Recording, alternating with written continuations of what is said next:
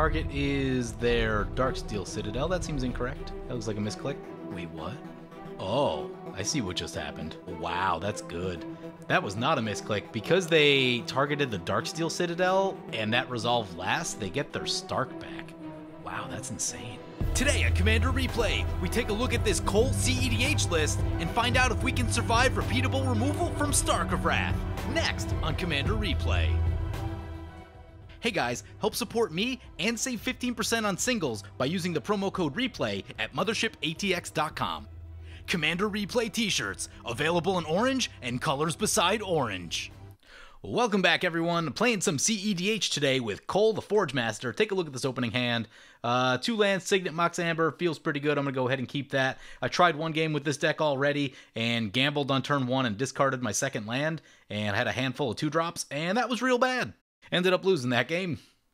Never drew another land, and it was pretty miserable. So I'm happy about the fact that this one has mana in it. So this isn't going to be like a tier 1 Cedh type game. This is going to be like a tier 2, tier 2.5 type of thing. Told opponents still really new with this deck, just trying to feel it out. So, you know, running into Thassas Oracle every single time isn't going to be ideal for that, while still just kind of like learning the deck and learning the combo and that sort of thing. But should still be a very spiky game. And with that, that'll bring it to our turn 1. We draw a Recruiter of the Guard. Let's play the Spectator Seeding.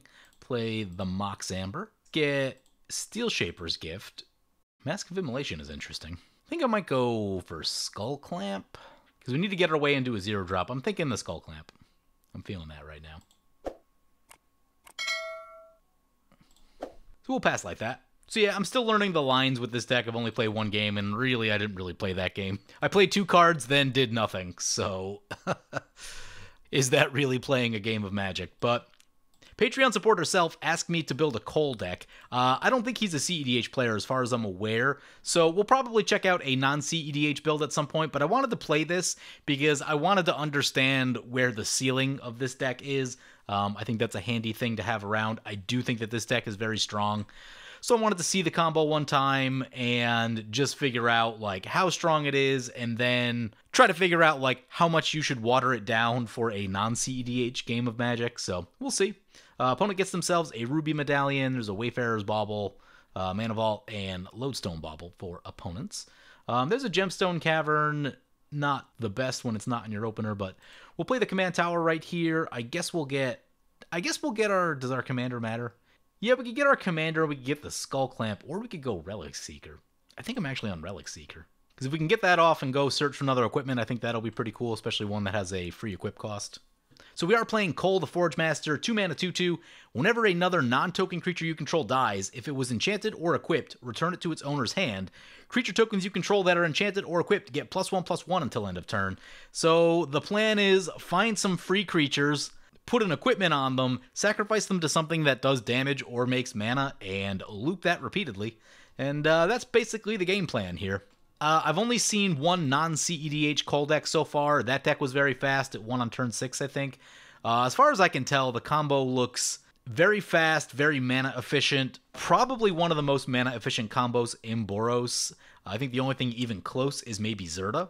But the one difference here is that there are more redundant options for each of the cards. The problem with Zirda is Grim Monolith is like $120 or whatever it's at now.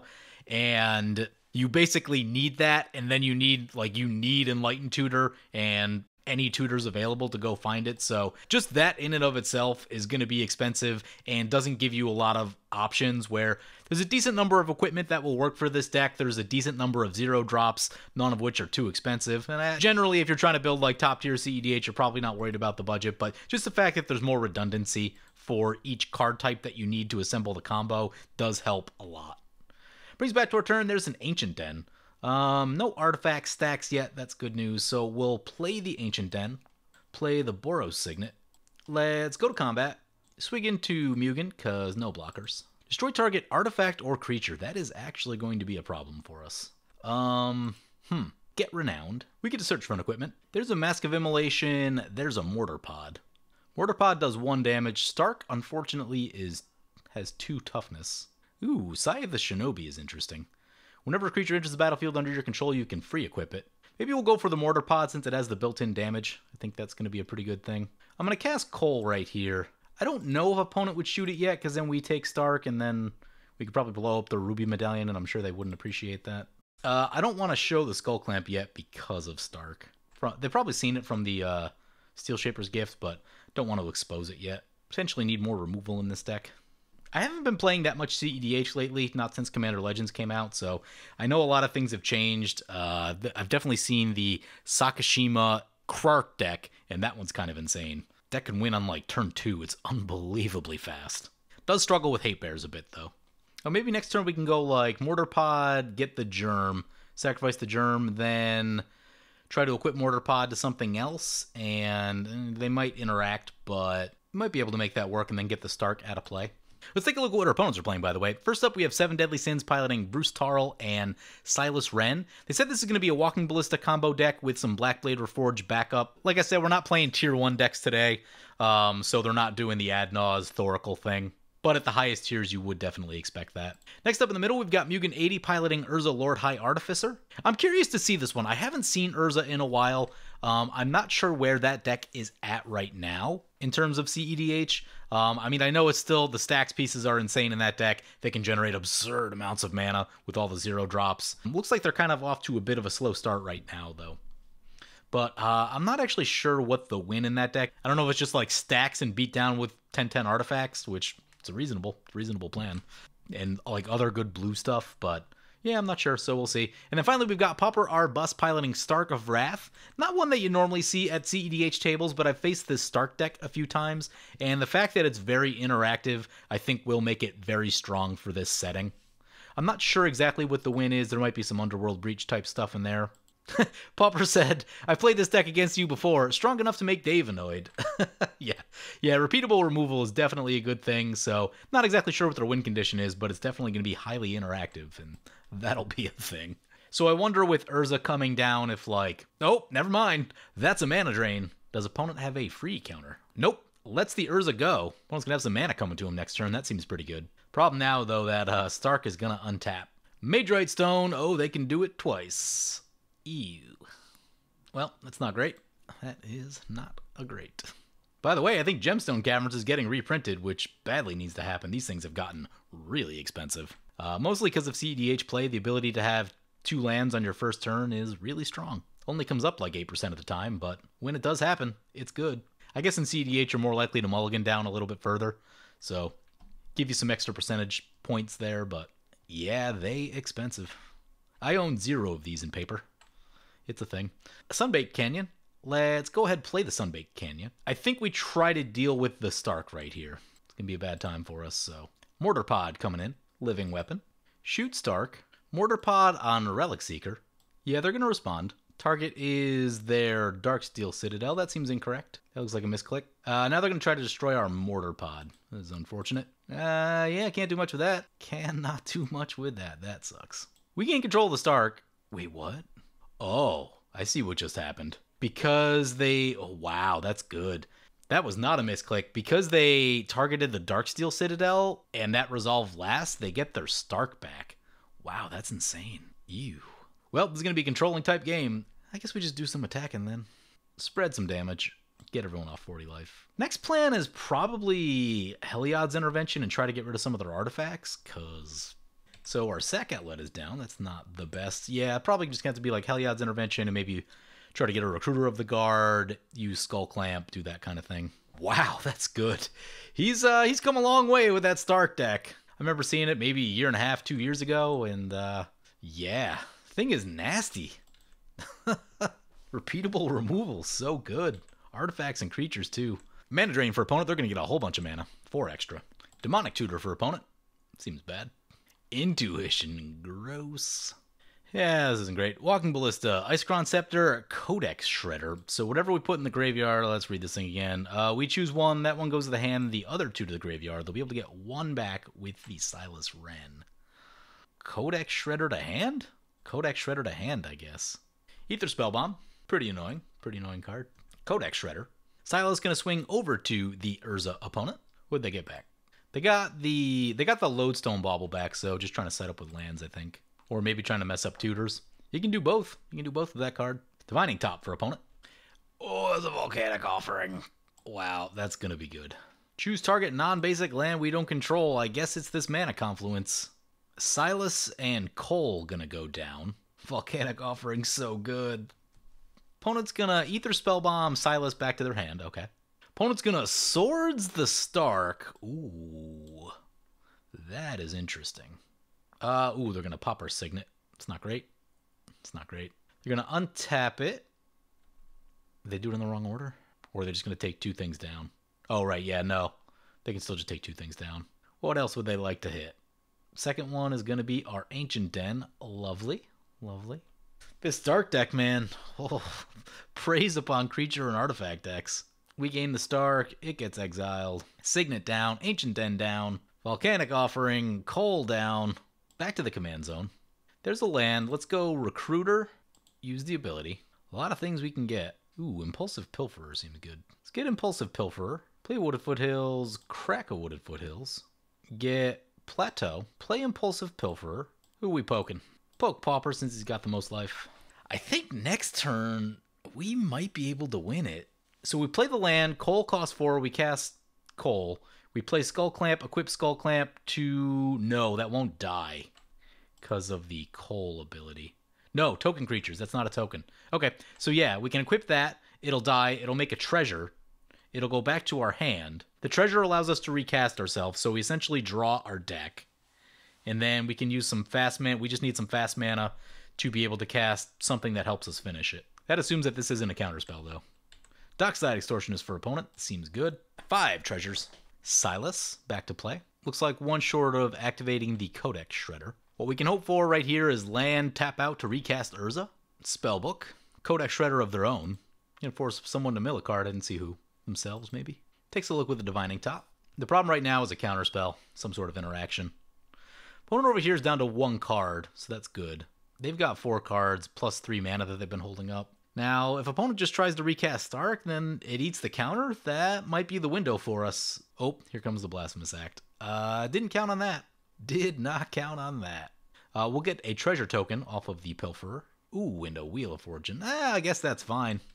I like the Skull Clamp, but might just be able to get to the combo. Mugen's got feelings. He's going to counterspell that. We've got a shot. Just need this. Just need opponent to not have a counterspell, and I think we're golden. There's a Needle Verge pathway. Hang on to that a sec. Play the Impulsive Pilferer from the graveyard. It might be tough to get the mana we need. We'll see. We'll see. Let's go for it. Encore the Impulsive Pilferer. Play the Needle Verge. We'll play it on the red side. Let's play it on the white side. Oh, these are all tokens. Well, let's just... I guess we just have to value then. Play the Skull Clamp. I don't care about the damage that much, so we're just gonna... We're gonna skip combat. Should be some good card draw, though.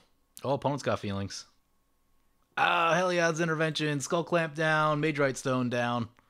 Bummer. Well, that did not work out. Attack opponents then.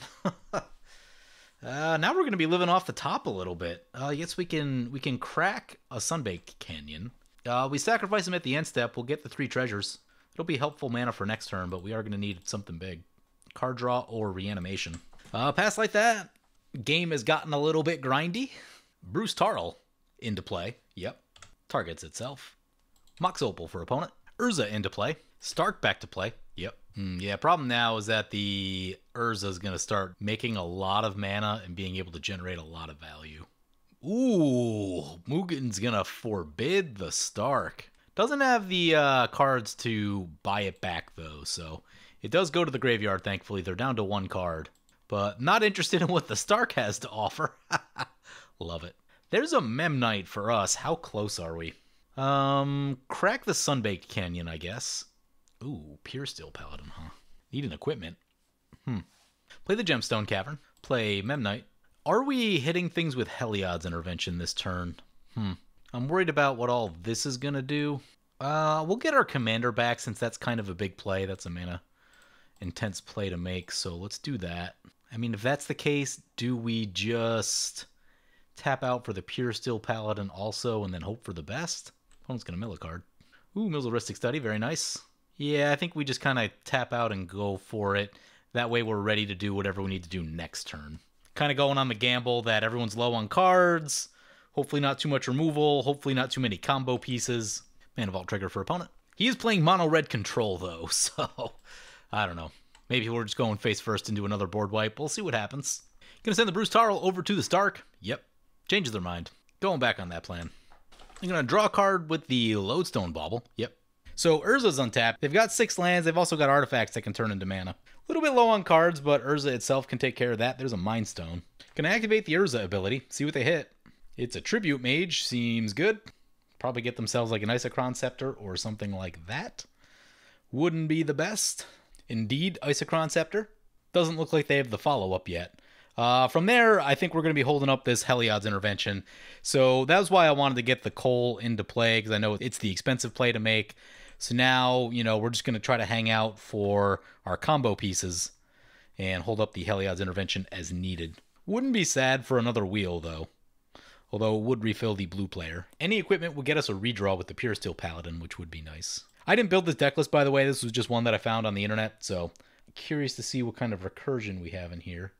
There's a Savine's Reclamation. No Duretti. I might add a Duretti, personally. You could also go Goblin... Oh, there's a Goblin Engineer. It's a little bit slow, but it would get the job done. We have 2 wheels, a Jessica's Will. Ugin the Ineffable. Yeah, that one's good. Shoot the Urza. Force him to recast. Yeah, shoot the Urza. Force him to recast. Love it. Come on, something big off the top. This is our time. Talisman is not it. Play a Talisman. Go to combat. It's got 1 loyalty on it. Swing into that. I think I'm just going to stay back with everything else. Ugin down. Pass like that. One's going to mill with the Codex Shredder. I think it was this opponent. I think it was the island. Silas Renn into play. Opponent's going to swing with the Bruse Tarl into the Urza opponent. Takes the hit, 6 commander. They gain themselves 6 life. Yeah, that lifelink. The rate this game is going, I don't know that anyone's going to combo off, and Beats might get there. Tapping out for Urza. Urza coming back. Gonna make another construct. That is the issue. They keep making constructs every time they recast it. 7/7 into play. Those are pretty good. Foundry Inspector, pretty good. 10 damage over to Stark. They getting low. Down to 11 they go. Ooh, Memory Jar. Do they use it this turn? Probably not, because they have 1 land. Problem is we're going to need instants. Maybe we could get us to a Savine's Reclamation. Oh, they're just going to go for it. Okay. See what instants we run into. Yeah, a whole bunch of things that we probably wanted. 2 equipment. Robber of the Rich, Dockside, Ancient Tomb, Underworld Breach is a big one. Ew. That's all on that Savine's Reclamation or Restoration Specialist now. Signet for opponent. Haven't used Robber of the Rich much. I'd like to get more experience with it. I just haven't seen it a lot. Don't actually know if it's that good. Opponent's gonna Vandal Blast the bigger construct. Okay. Lion's Eye Diamond. Uh-oh. Memory Jar. We're gonna lose all of these glorious cards. We can find that Savine's Reclamation, though. Lotus Petal is not it. Play the Lotus Petal. I assume one of the other 2 are going to take them out, so we'll just stay put. Gonna make Mugen Mill. It's an island. Do we blow up all of Urza's stuff before they untap? That's a question. Probably. Let's see what these attacks look like. That itself is an artifact. That's interesting. So Bruse into Stark and this into Urza. It's going to double strike the Silas. See how they handle this. I might actually shoot the Silas if they don't block. Yeah, they're going no block, so let's Heliod's Intervention. We can go X8. Yeah, probably just go all of it. Let's get this Ruby Medallion, get the Lion's Eye Diamond, get that. The Construct, get the Cost Reduction, get the Codex Shredder, Mind Stone. Ooh, Divining Top is tapped. Let's get that. Yeah. That's X8. Seems good to me. Big old Heliod's Intervention. 8 targets. Everything getting blown up. Pauper down to 8. I guess we could have poked them a little bit if we were going to do that. They're going to return something. They're going to return the Silas Renn from their graveyard to their hand. Probably not wanting to repay the commander cost. Opponent has 1 activation with Urza. Copy artifact. There aren't too many artifacts left. What are they going for? Gets a Mana Vault. Okay, looking for a burst of mana. Just going to use that Urza ability. What do they hit? Finale of Revelation. I'm sure this can't be good. Although it's a draw X, and I don't think they can pay mana into it. So I think that just gets exiled, right? Or if they cast it for X0. Impulse. Okay, we're still good, although Impulse could be pretty good right here. Scrap Mastery. Oh my. That's living death for artifacts. This is going to be ridiculous. Will we even survive it? They have a Lion's Eye Diamond. Yeah, this is going to be spicy. We're going to draw a bunch with Pure Steel Paladin. That'll be cool. Opponent gets an Isochron Scepter. Only 2 cards in hand. Oh, who got the Isochron Scepter? Someone has an Isochron Scepter. Oh, Deadly has the Isochron Scepter. 5 cards in hand. That's interesting. We're going to draw 4 with the Pure Steel Paladin and get a Mortar Pod. We get our Artifact land, our Signet. We can actually activate Mortar Pod if we need to. See if they imprint something. So there's our Mortar Pod. We draw. Kobolds. Land. Land. Land. Inventor's Fair. Inventor's Fair is reasonable, though. Does opponent crack this Memory Jar and look at more cards? They're probably trying to get to their Underworld Breach, is my guess. Yep, there's the Memory Jar. Will they find it? I think we win on our turn. Opponent does have an Ether Spell Bomb. That's actually a little bit annoying. Ooh, Red Elemental Blast, you say? Altar of Dementia going to go to the graveyard. 2 lands, Phyrexian Walker, Fragmentize. We have some protection in our hand right now. There's a Thaumatic Compass. Wheel of Misfortune. Huh. If a blue player wanted to counter that, I would let that happen. How much mana do we actually have? That's 2, 3. Only 3. I'm on Apostle's Blessing. I'll pay the Phyrexian mana. See if any of the blue players are looking to counter right here. You know what the thing is? We can all pay more than 8 life, and Pauper may not actually get extra cards out of this.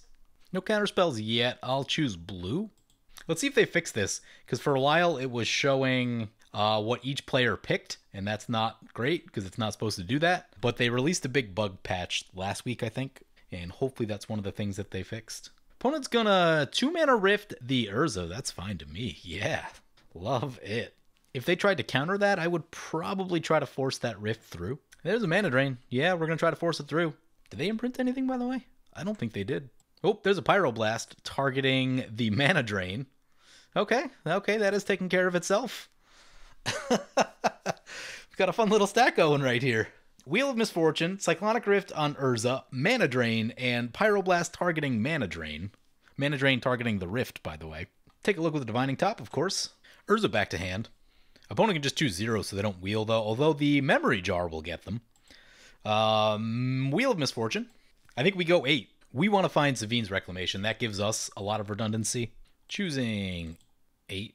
The chosen number is 6. Yeah, okay, it doesn't look like that's working right. Mugen chose 75. That's interesting. He chose 99 as a number. Well, I guess he's dead.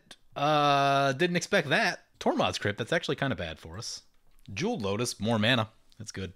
Ooh, he's going to exile the 4-color graveyard, not ours. That's a big deal.